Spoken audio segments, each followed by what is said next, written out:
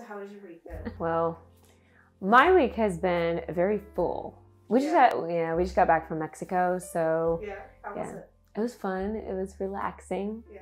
I had a 6-hour spa day. Ooh. I know, it's the first time ever I've been able to like lay down. They have the hydrotherapy there as well, so you get in the sauna, you go get in the hot tub, and you get in the really, really cold tub. Yes, so we pick our resorts based on having one of those. Oh, that's nice. Yeah, because every time we go to the gym, we go to that right afterwards. Okay, so you're still working out. Yeah, so that was fun. We were there and then came back, and you have to recover for a couple of days.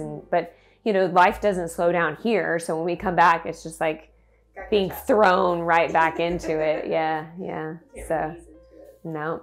Volleyball games, kids want sleepovers constantly, and I was just talking about they're having a sleepover. Everyone wants to have a sleepover, and the ones that, if I counted, we'd have 12 people at the house. What's nice about it is that many kids, they totally entertain themselves. They're not like, what are we doing today, you know? So we don't see them for a couple of hours. They'll be playing hide and seek and outside. And well, too, they're at that age where they kind of like are still playing with toys and stuff, so they just kind of go off and do their own thing.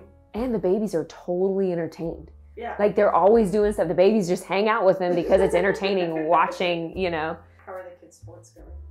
Really good. I'd like to get them some coaching, you know. There's a couple clubs around here for volleyball, but our thing is just schedule. Even Kaylee's like, Mom, if we do that, there's just no way we're going to be able to make it to everything, you know. At least they're aware of it. Yeah. Not, like, oblivious. Yeah. You know? And then Allie wants to do everything. She's like, I'm doing volleyball, I'm doing basketball, I'm doing archery, I want to do band. She wants to be swim team? Yeah. So want to get into this hacking video? Yeah. I don't know what we want to call it. What are we going to call it today? Shifting market hacks. Okay. So we're in a shifting market. I thought that I might bring you guys some things to think about when you're discovering what to do with your real estate business as this market shifts. And I will tell you, number one, don't panic. We're actually going into a normal market. If you are a realtor that has gotten involved in real estate over, let's just say, the last 4 years, we were in a good market. It got better, it got better, it got better, and then it got really, really good as far as units sold and volume sold.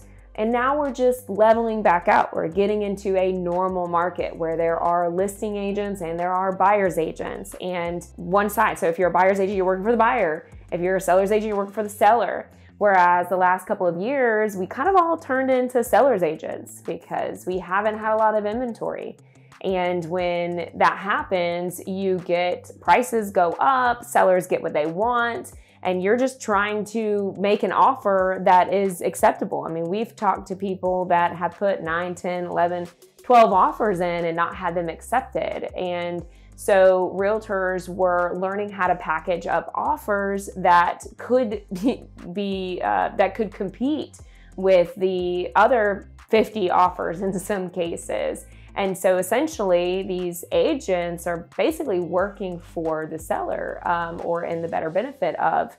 And now we're getting into a market where if you're a buyer's agent, you're talking to them about putting together an offer that works for them because likely they're not going to be in competition like they were over the last couple of years. Hi, if we have not met yet, I'm Heather Blatz, real estate broker, coach, and investor. I've had the pleasure of coaching hundreds of real estate agents as they venture into their new business and invest in real estate. I started this channel to help you succeed in your real estate business and learn about investing all the money you're making in real estate. So real quick, hit that subscribe button to be notified when I post a new video. So there's 2 things you'll want to focus on. 1, finding buyers because maybe they're not calling you as fast anymore.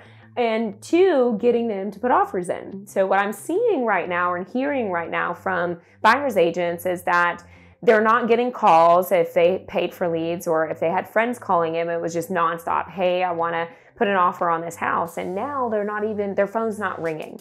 So now you've got to shift and start talking about real estate and start finding leads. And then the second thing is, if you are showing properties, a lot of agents are having a hard time getting their buyers to write offers. Welcome to the real world. This is exactly what real estate is. This is when studying how to be a great real estate agent and consultant is going to separate the best from the rest. Okay, so those are two things. We're just gonna talk about those two things. The number one thing you'll have to do first is shift your mindset. You have to believe that this is a great time to buy real estate still. You have to believe that just because the interest rates have gone up, that it's still a great time and a great investment to buy real estate. If you don't believe that, how do you expect your buyers to believe that, or your sphere, or whoever you're talking to about real estate? Now, it really is a great time to buy real estate. In my area, you can still buy something for less than you can rent it, number one. Number two, you're going to be paying for where you live anyway, right? So if you're paying your own self, then your house mortgage is going to be going down, and essentially you're putting money in a savings bank. Three, over time, you're going to create equity in almost any house that you buy. If you look at the trends over 10, 15, 20 years, people still did very well when they bought in a market that they thought was super high when they sold later on in life. And last but not least, think about this. When we were in a market where we were competing with, let's just say, even 10 offers, and buyers couldn't put in their offers that they wanted closing cost. So $7,000, $8,000, in some cases $10,000, $15,000, they would have to bring to the table. They have to find this cash and bring it to the table. Or they were one of the buyers that couldn't even compete, so they're still sitting out there without a house. Now you're in a market where you're not competing with multiple offers, so your buyers probably can get their closing costs paid. They may even be able to work in other things like refrigerators or repairs or adding fences. It's time to get creative. On top of that, we are leaving a market where people were paying $20,000 to $30,000 over asking, over appraised value, and that's just not happening anymore. Trying to think how I want to end that one. Is it a good or bad thing? I mean, it's a good thing for people. So affordability. Okay.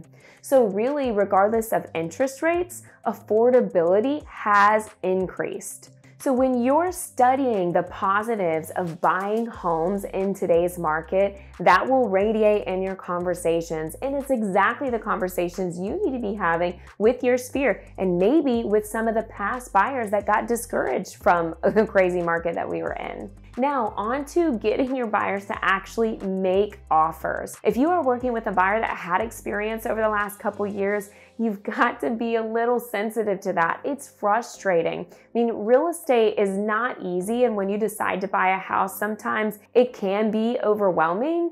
And so imagine being that person that continue to get your hopes up and then be let down, and then hopes up and then be let down. They're gonna need to hear from their expert that now is the time to jump in. We've got people that have put their house on the market just a little bit too late, expecting to sell in under 2 weeks. So once we started hitting those 15 to 30 day marks, days on market, these sellers are very anxious to get their house sold. So encouraging your buyers that that is the market that we're in, and now is the time to go ahead, write the offer, ask for the closing costs, ask for a couple other things that would make this house absolutely amazing for them, and go from there. Because at this point, I can imagine that if you started doing that, you'd probably have 80% of your offers accepted or minorly countered. And if you wait another 6 months, we might not be able to take advantage of this seller shift. So if we summarize what we've talked about today, it's all about your mindset, your perception of the shift that we're going into, and whether it's a positive thing or a negative thing. And I believe it is one of the best times to buy and to sell real estate right now. I hope today's message helped you. And if you have any question, my contact information is in the description below. Don't forget to like and share this video, and check out my channel for more videos just like this. See you next time. Get them toes, Maddie!